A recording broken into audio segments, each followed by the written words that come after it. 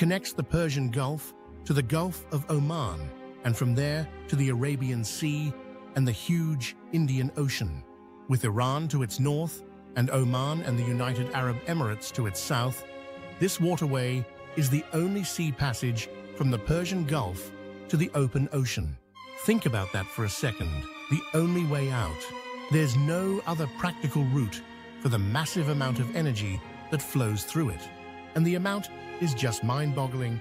Roughly 21% of all global petroleum liquids pass through the Strait of Hormuz every single day.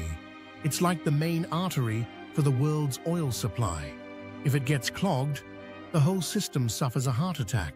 Some estimates put it even higher, suggesting around a fifth of the world's oil consumption moves through this choke point. That's something like 17 to 20 million barrels of oil and condensates daily.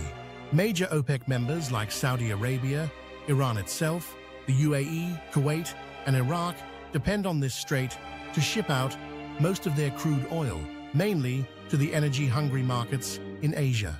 And it's not just oil.